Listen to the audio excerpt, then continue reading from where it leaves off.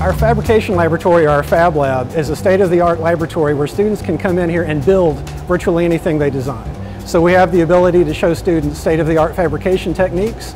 We can fabricate or prototype virtually anything they design, whether that's in architecture, interior design, landscape architecture, or industrial design. So we have everything from standard woodworking tools all the way up to state-of-the-art computer numerically controlled machines.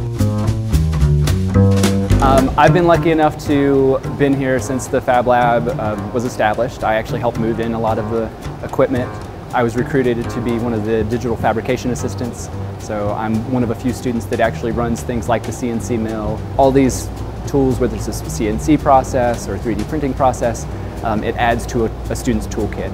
The Fab Lab is very important to me as a student because all the machines here allow for students to take things off the paper and off the screen and create 3D models.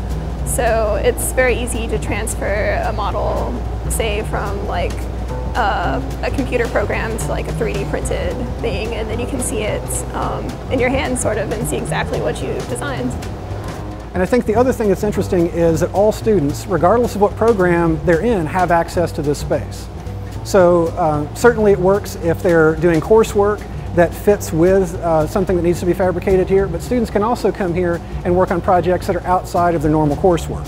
So I think there are universities that have perhaps similar types of equipment, but they may be all over the university, and they're probably only for those students specifically working on a project. What's great about this is it's sort of an open makerspace. Students with good ideas can come here and fabricate them and see them become real.